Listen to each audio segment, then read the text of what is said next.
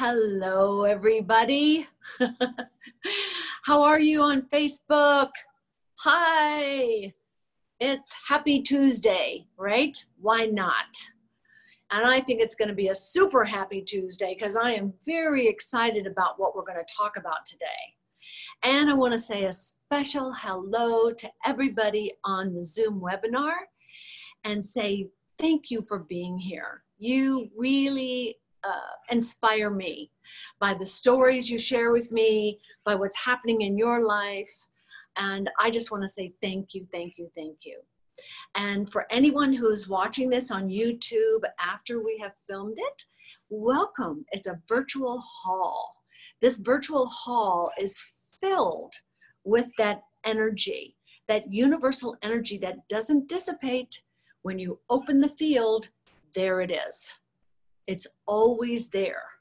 I mean, I spent 40 years in research and then in study and trials with people all over the world. And if there's one thing I saw again and again and again, is you can't hold back that universal energy by whatever name you want to give it. It's powerful. It's there with you. All you have to do is connect to it and allow it to expand. So I want you to sit back, relax, enjoy yourself, and open to that experience of that igniting power in you. Today, what we're going to talk about is real talk, how to be the best you. How to be the best you. That doesn't mean you're not a great you right now. But we all want to keep evolving, right? Of course we do. We all want to keep growing and expanding. So how do we do that? So that's what we're going to talk about. And wherever you are, from any part of the world, anytime you want to pop in something, tell us hello, where you are, please do that. I love saying hi to you and finding out what's going on. And I thank you for all the emails and the different things you send us that keep me informed of everything happening out there, because we are really together in this, aren't we?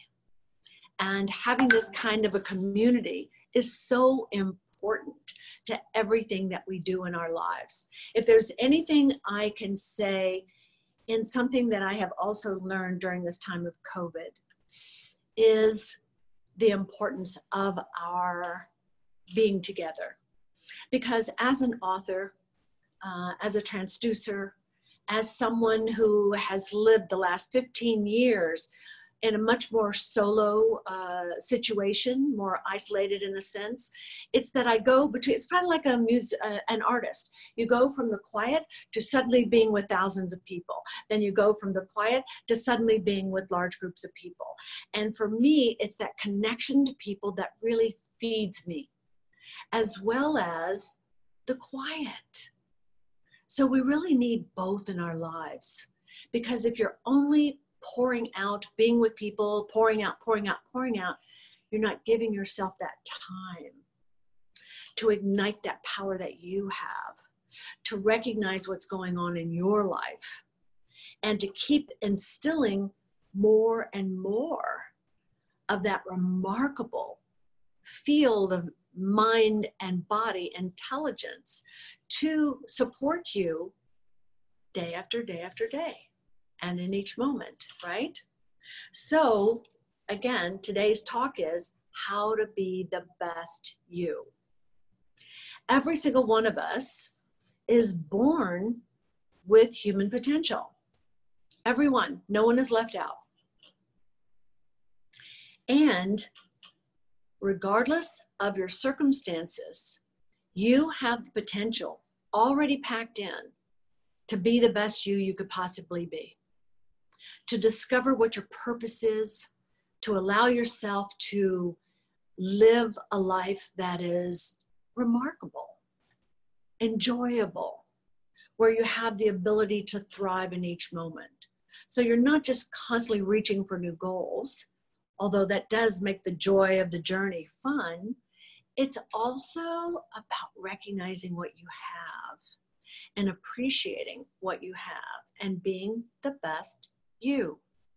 Now, sometimes it feels like we're not on the same playing field because some people have the good fortune of loving parents who want to give you everything they possibly can.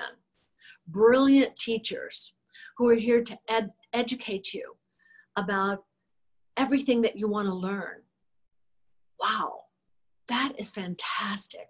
And that is a gift that will absolutely benefit your life in so many ways throughout your entire life. But some of us didn't have that kind of background, didn't have that kind of nurturing. In fact, just the opposite. You know, it's like being a tree or a flower. You need certain nutrients to grow.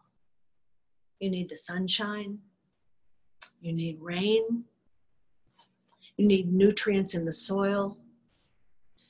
And as you get these elements, that kernel, that seed inside can go from being this big to a remarkably beautiful, strong tree, or a remarkably aromatic flower. So we need these nutrients in our lives. But the good news is we have a way to give them to ourselves. So if there is no one nurturing you, or even if you've had the most loving parents ever, you've had experiences that have made you feel less than, that have made you maybe not have the courage you wish you had, not be as intelligent as you wish you were, not be as pretty or handsome as you wanted to be. You have something so special that will grow those talents and that actually expands that beauty and that handsomeness you have, right?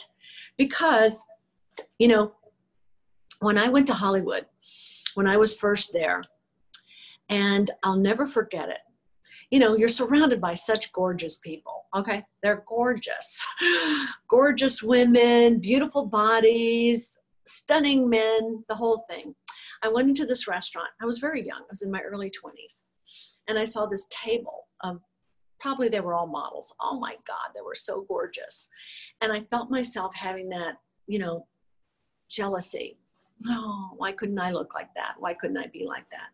And I was seated in the table next to them. And after listening to the conversations they were having, I went, you know, I don't think I'm so bad off. I thought, oh, I don't think that's what my goal is, you know, and I'm not saying that about all models, believe me. There's extraordinary human beings. I'm not even saying about the human being, but sometimes like they hadn't had the opportunity to access their potential. So they had stopped already with, wow, I'm beautiful, so I'm going to make a lot of things happen in life because of that. But they hadn't accessed that power that shines through us. Do you know how beautiful we become when we are accessing that energetic intelligence? Because it just shines through us. We're more vital, we're healthier, we're more alive, right? Just like the tree and the flower, as they're growing and blooming and becoming so remarkable. That's who we are. And so we're on a common ground, right? All of us, we're on a common ground. And now what it's time to do is create the mold of the person you want to become. That's not negating who you are right now. You already are amazing. You've probably already done remarkable things in your life. And don't you want to evolve? And possibly there are still characteristics you have you're not really happy about. So if you're creating that mold, you get to create the characteristics you want.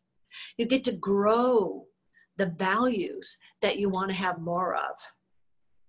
So that's what we're going to do today. Now, what I want you to also understand is this potential that I'm speaking of, again, could be under layers of ancestral genetic trauma.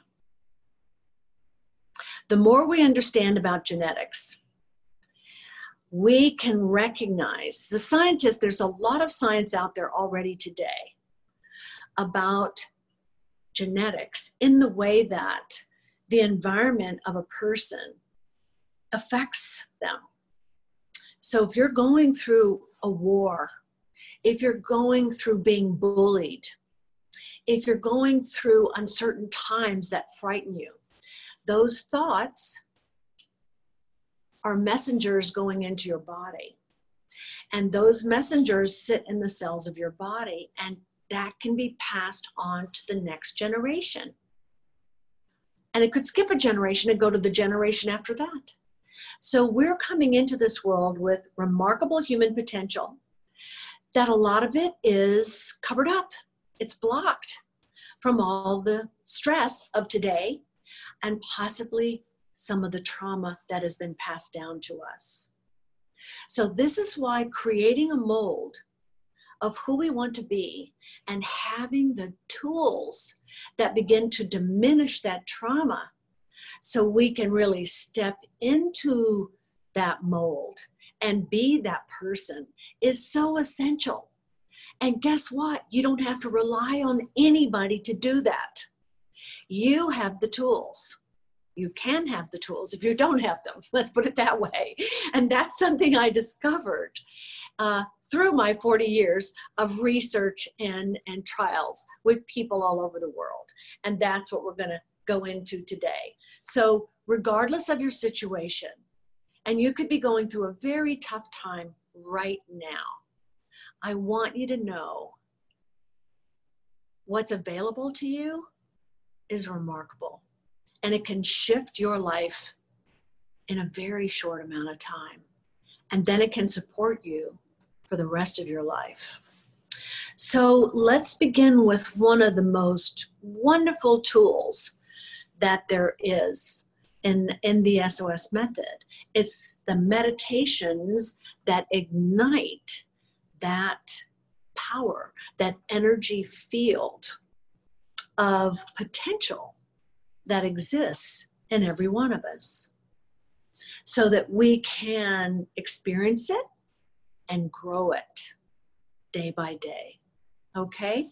So today and afterwards, we'll be doing one of these tools that help build the mold of who we want to become.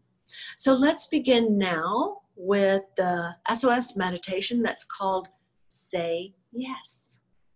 So you can close your eyes, relax. Oh, that felt good.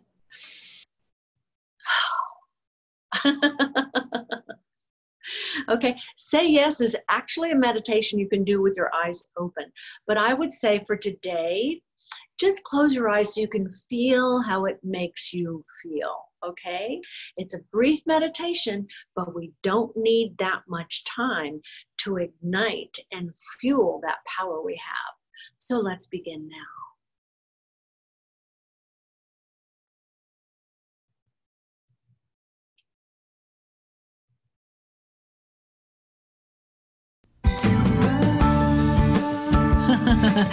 Yes, yes, yes.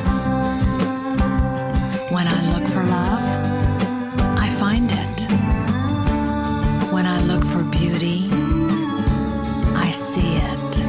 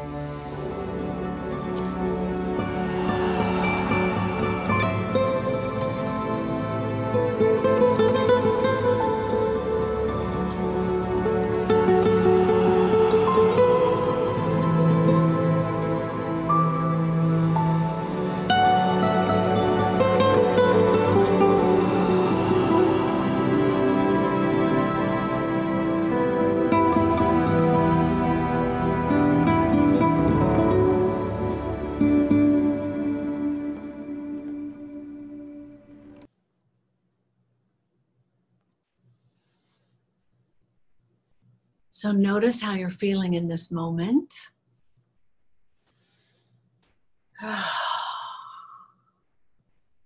Notice the shift in your body or your state of mind. See what that feels like.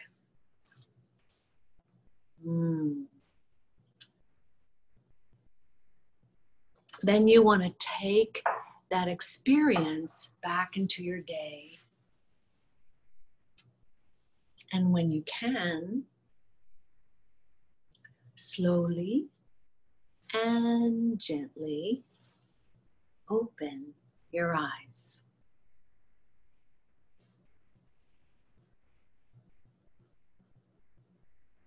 So how are you feeling?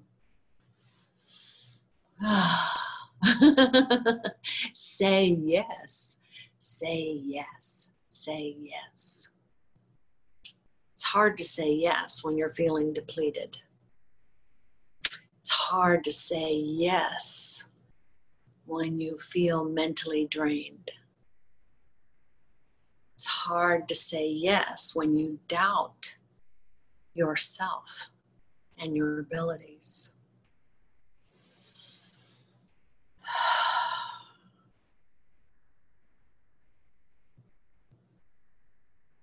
This is why making a practice of doing these igniting meditations daily can shift your life. And you can go from the ones that create instant vitality to those that soothe you, to those that begin to cleanse the past more than others.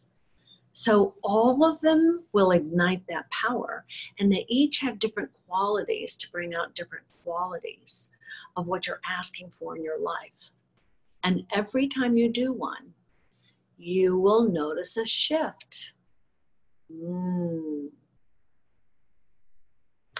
So I want to talk about that from the point of view of how you're feeling and in your own life, okay? And what does it take to be you? What does it take to be you? Do you need to have a drink to feel more like you? To have your personality come out more? Do you feel like you're not courageous enough to allow your personality to come out without a drink or some drug or something? Might look like a crutch of some sort, but when you do it, you see you. You are really being you. But are you? Are you? Is that the real you?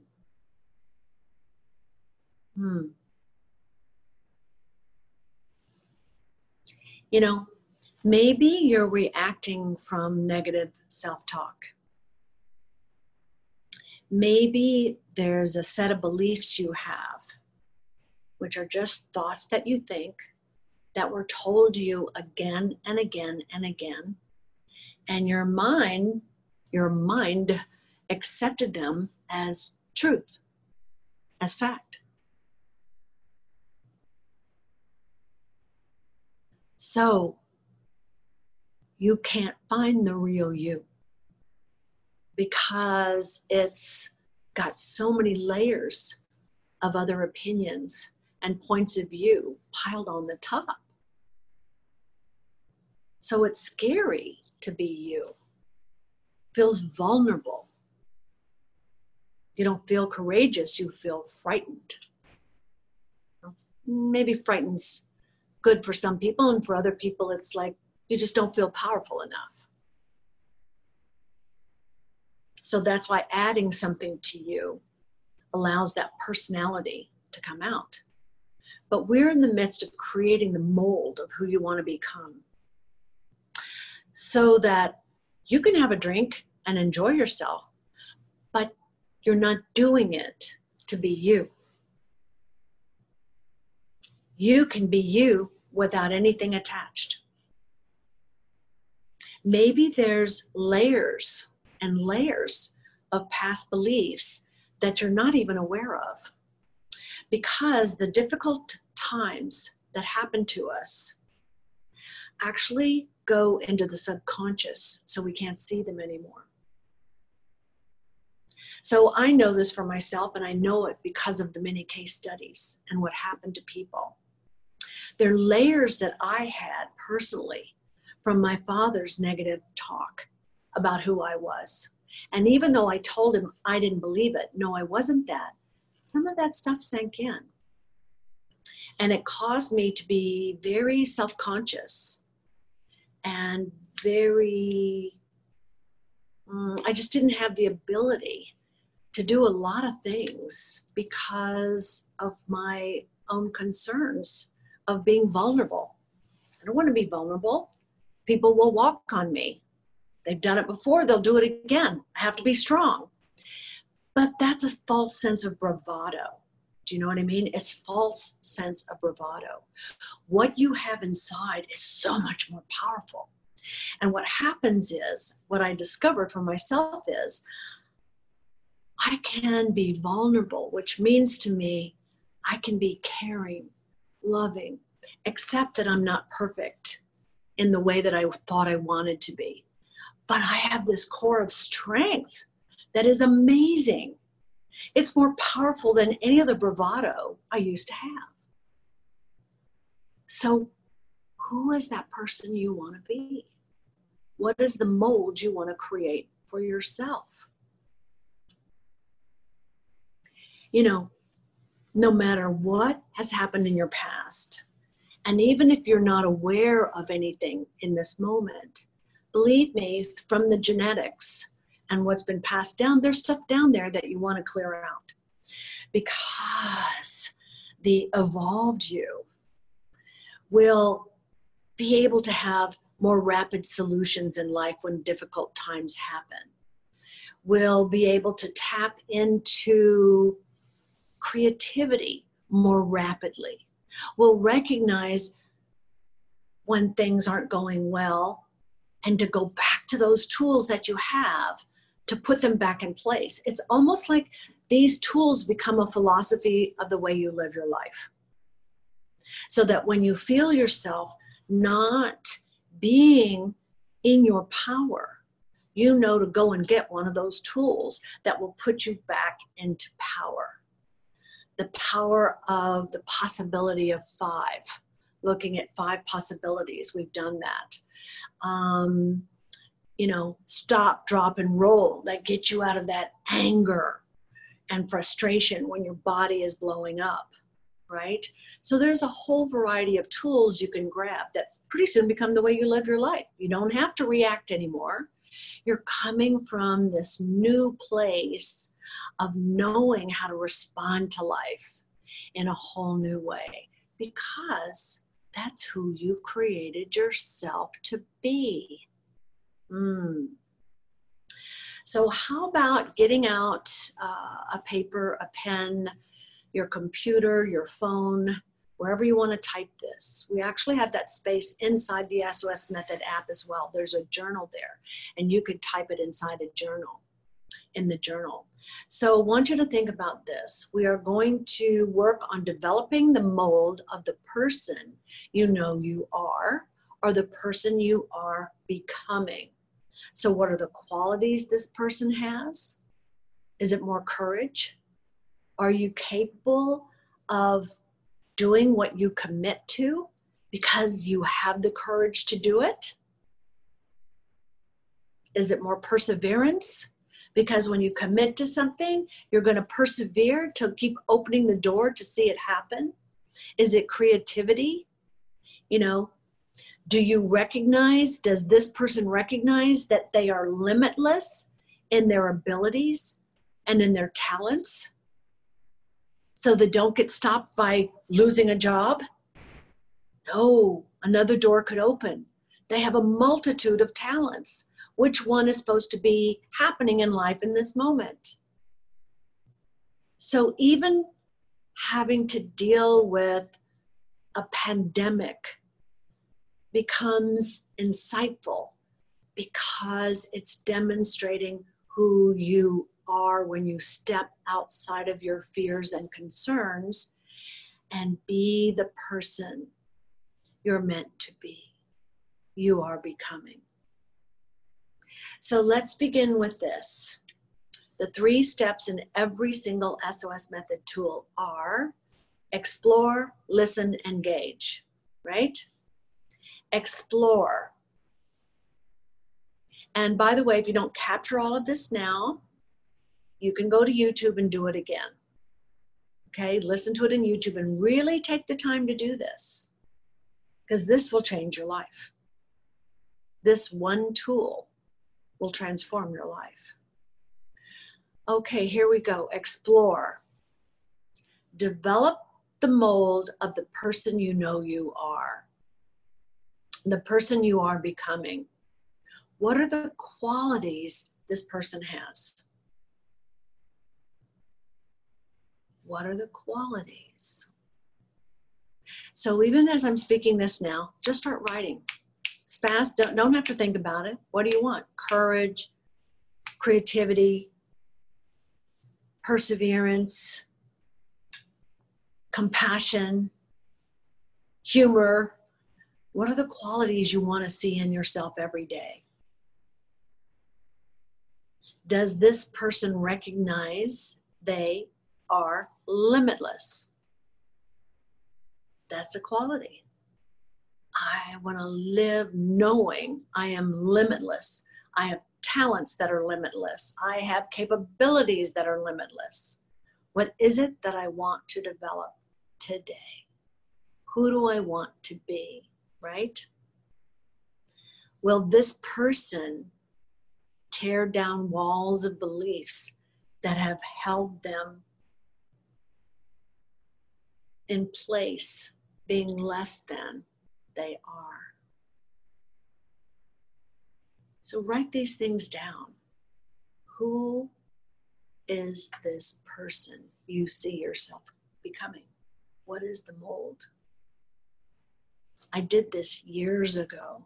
And believe me, the different qualities I have today than when I started and began that is huge. It's one place I go. It's huge. Okay, so this is great. So when you're doing this, because we only have a limited time today, well, we're not limitless, but I want to contain it within the time that we have to allow you to come back and do this again, because you want to give yourself even a little bit more time, play music in the background, listen, dream, write those qualities down, right? Okay, maybe you already have written some of them now. Then the second step is listen. Listen. That's always going to be the second step in SOS method tools and technology, okay? Why? Because it's that energy field, that igniting energy field that takes our intention, our thoughts and words, and fuels them to becoming reality, so that we begin seeing new realities sooner than we can even imagine. Wow. So listen and ignite your potential with an immersive SOS meditation that consistently elevates your spirit, that consistently ignites that potential in you to become a part of you, to elevate you and to advance that mind intelligence, that body intelligence, to support you to be the person you are becoming. And then the third step is engage. How do you step into that mold? What showed up for you when you were in the meditation? Did you already start getting ideas? Did you get inspiration? Did things come to you? If it didn't happen in that moment, look for the messages for the rest of the day and during the week. They are there. they always come. In the middle of the night, a word a child says to you, your spouse says to you, your partner says to you, the messages will come. Write them down so you're clear they're happening, and then take action. You have to take action on everything that comes so that you can really begin to see the fruits of your abilities, right? So let me just share with you that one of our community shared with me something that happened just in the last week. So last week we did pivoting for financial success. And it turned out that only the day before, her husband lost his job. Oh, that's hard.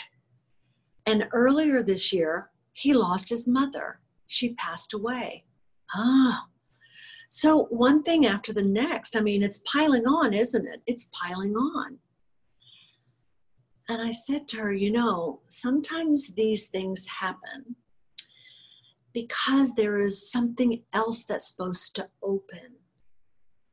Maybe he's always dreamt of doing something else for a living, and he hasn't had the courage to do it. He's a breadwinner, just like you, but he's a breadwinner. He wants to make sure he's got money coming in. And I'll say, you know, what I discovered for myself is sometimes you can't do something entrepreneurial immediately unless you already have some money stocked away, socked